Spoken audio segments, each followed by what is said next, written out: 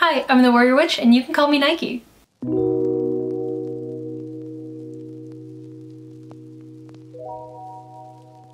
Today we're going without glasses because I think I look awful cute with my makeup, and I've gotten told recently that I have dragon eyes, so here they are, unfiltered without the glasses because they kind of hide all that. But anyway, today we're talking about Broom Closet Witchcraft, or just ways to keep your practice a little bit more low-key. So I want to start the video by giving sort of a disclaimer, and it's more of like my base thoughts before really getting into the topic, which is if you are in a household where it would be dangerous to practice, especially in places, it's more common in like evangelical or very fundamentalist homes, anything highly religious, if you may face homelessness or physical danger for telling people about your practice, I'm gonna say something you won't like, which is don't practice. Like at all. Like at all at all. Like, I cannot stress nothing.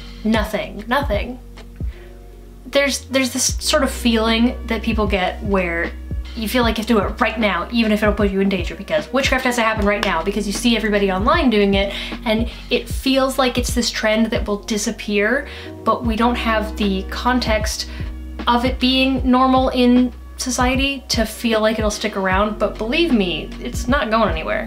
So if you want to practice, wait until you're somewhere safe, or wait until you're at least somewhere where you have a little bit more privacy yourself. If you are at any legitimate risk of homelessness or physical danger or anything like that, don't practice until you are out of that situation. For the rest of you, now keep in mind, being in the broom closet doesn't just have to be because you would be in some sort of danger. It could just be that you don't really want people to know because it's more private. Like, that's how I felt when I was first in the broom closet and first really getting into my practice. Religion and my personal practices were always very private. It's just not something that I ever felt like other people needed to know, and it's not something I really wanted to talk about yet. So I kept it more low-key with some of these strategies just because I didn't want to talk about it. So just remember, you don't have to feel like you're in danger in order to want to keep it more private. If you are perfectly safe but don't want to make it a super public thing, you don't have to. So first off, for low-key stuff, a lot of the focus is going to be on the basics. But you know, everybody should be doing the basics anyway. That longer term focus on the basics will really help strengthen the rest of your practice later on.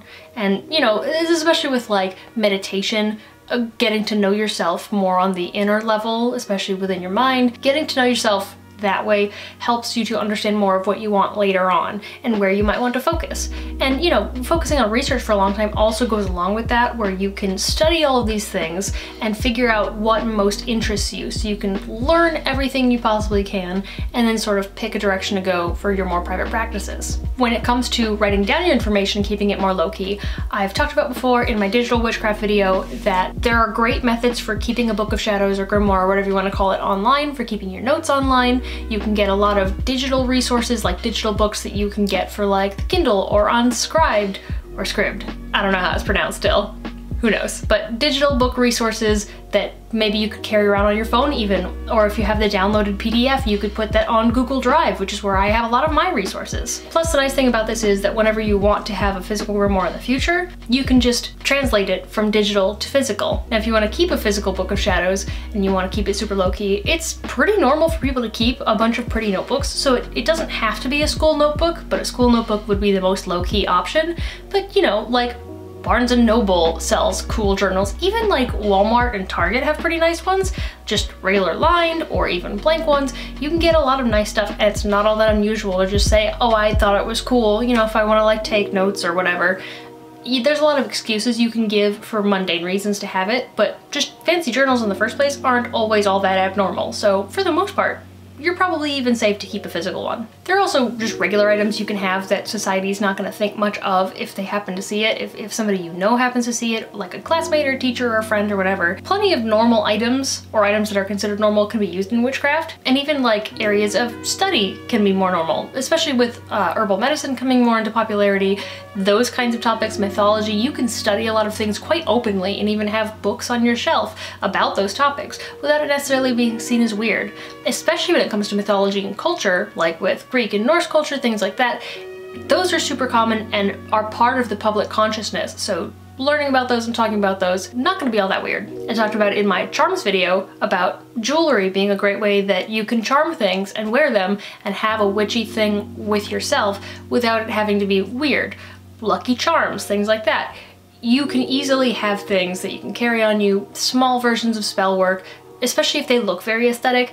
You can get away with carrying around a lot and having a lot like set up in your house without it being weird. Even things like crystals and essential oils are pretty normal now. Anything that might not be as low-key, especially like tarot cards and things like that, or specifically books on witchcraft and practices like that, you want to make sure that they are in a way that makes sense with other low-key items or can easily be hidden behind other things. Where's my travel altar? There it is. Hold on. Let's talk travel altars. So I actually have two. I've shown one before in one of my older videos from right in the beginning of my channel. I now have a different one. I have a small like box, maybe like a tackle box size thing, but I started with a very small travel altar like this. And there's not much inside of it now compared to like, you know, my bigger altars, but you know, you can stuff a lot inside of things like Altoids tins and things like that, and you can have supplies on the go. If you don't have the ability to have an open altar, a travel altar can be a great idea. I've talked about other kinds of altars in my altar video, but travel altars like this are good if you just want to have it on the go and you want to keep it the most hidden possible. You can be a little bit bigger like I have with my tackle box, but if somebody finds that box, it's gonna be a little bit more obvious that it's something that is out of the norm, especially because my box doesn't look like just a regular shoebox. But you can do things like a shoebox or a cardboard box that you get from like Walmart or wherever, and you can put your things in there. Just make sure that nobody's gonna think it's a bunch of junk if they happen to see it and throw it out. Like, find a way, just in case it gets opened up, to have it look like stuff you would intentionally want to keep. Now there's also ways to do spell work without it being super weird. I would say the easiest way, aside from small bottles that would be charm size or things that are actually just charms and being very small versions of spell work, candle magic is gonna be maybe the easiest thing to pass off, because scented candles are also part of the regular public consciousness. You can easily just say, I really like candles, especially if you match up the color and the herbal scent that is put into it with your intention. If both of those things are able to line up, even better. All the less work that you have to do with figuring out how to get those intentions and get those herbs in yourself. If you have a lavender scented candle and it's a nice lavender color, and you have the intention to have it for peace or for peaceful dreams, those kinds of things, or just for meditation, it right away fits in with those things. So you don't have to worry about, how do I put lavender into this candle I got from the store? It's right there. The other easy way to do low-key witchcraft is usually through kitchen magic. So cooking, or like drawing sigils with the oil or with the butter or whatever. And everybody needs to cook, everybody needs to eat. So cooking something with a special blend of herbs like thyme and oregano, if they suit your intention, you can easily do that, and it's super low-key because you're just cooking with herbs. You can put your intention into it basically silently. You don't need to say it out loud or do anything that's super showy to make it seem like you're doing something weird. You just do what you gotta do, you cook the food, and then you eat it, and now you've got that intention. You've got that kind of magic done. You can go on walks out in nature. That's super important, especially now during, you know, the whole global pandemic situation. Getting out into nature, especially alone, you know, now you can give the excuse of social distancing. You can say, I don't want to be near any other people, I want to make sure everybody's safe, and I just want to get out into the sunlight, into the fresh air, and I want to just be in nature because I'm cooped up inside all day. You know, it's a great excuse. You can use that to your advantage and just say you want to be alone. Another great thing to get into would be sigils. Especially if you are already naturally artistic and people know that about you, it can just be put off as doodles. You're just having a little fun. I don't know, just a random design, especially if you're making a bunch of them or if you repeat it over and over again. You know, it's just doodles. It's just for fun. Especially the more pictographic they are, the easier it is to pass off as doodles. And sigils can be used on anything. They're super low key. I'll eventually make a video about sigils at some point in the future, just because I think they're so important and so versatile, but that'll be a later day. Sigils can go like on a piece of paper that you just carry with you. You could sew it into the inside of your mask. You could put it in the inside of a scarf or a hat. You could draw it on your hand or on your arm or something, or even somewhere more inconspicuous like underneath your sleeve. Sigils can go kind of anywhere. You could draw them in oil if you're doing kitchen magic. You can put them on the bottoms of candles. You can even do it in just water on stuff if it is something that would be safe to put water on. because the water is invisible and it'll evaporate into the air, so nobody will ever know it was there, but you know you put it there. And you could even do it with stuff like specially charged moon water with different phases or different zodiac signs of the moon. So it's a great way to incorporate some of those other smaller basics together and get a little creative with it. There's definitely ways you can put some of these ideas all into one to do a lot of interesting things while keeping all of it low-key at the same time. There are also items that start to bridge that gap a little bit, where it starts to get a little bit more in that in-between zone where people might start to question it. So just keep in mind that I would only recommend some of this as super public and open things if you are willing for some people to maybe have suspicions, or maybe willing for people to figure it out, but you can still do them if the people might not think much of it. So things like incense, or maybe like astrology. Astrology sort of toes that line of like, it's not necessarily witchcraft itself, and it's not considered to be that anymore, but it's also not like a quote-unquote normal people thing. But you could get away with astrological stuff, you could get away with maybe like sun and moon decorations. Even strangely, some forms of divination are starting to be more normal, especially like tarot cards.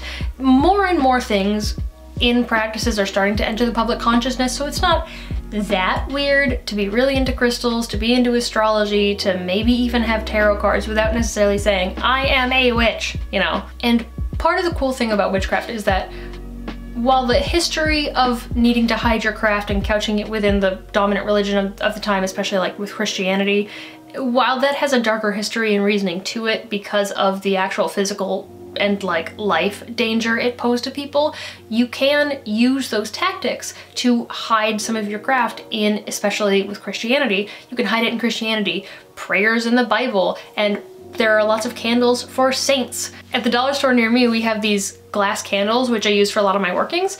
They have regular candles like this that are just a plain color, but they also have like St. Jude. So you could get like a candle for St. Jude or whatever, or, you know, especially if you're Catholic, that's gonna be the easiest way. But especially just going back to like prayers in the Bible and reading those things, praying to the angels, because the angels do have associations with other like deities and spirits and entities. You can sort of hide what you're doing underneath the visual layer of it being something else, while it really is this other concept. These methods are also great for introducing it to people slowly and seeing how they feel about it without being in as much danger. You can talk to people about meditation, you can talk to them about crystals and essential oils, you can start talking to them about herbs.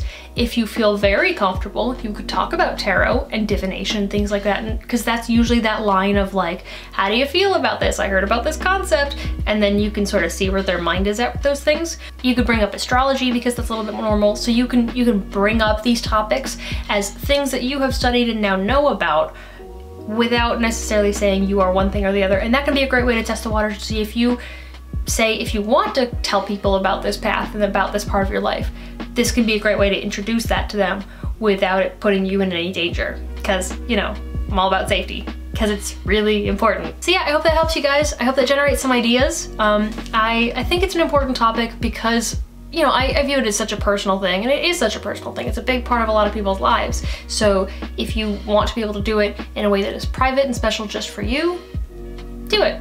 And maybe these ideas will help you. I hope they help you. I hope they help somebody. I would think so. Yeah. All right, that's all I've got for you guys this week. So if you want to connect with me, show off your witchy journey on Instagram, you can use the hashtag WarriorWitchCoven, and I'll be checking that out regularly as much as I can. And if you want to follow me, these are my @s on all of my social media links, and I'll see you guys next time. So, blessed be.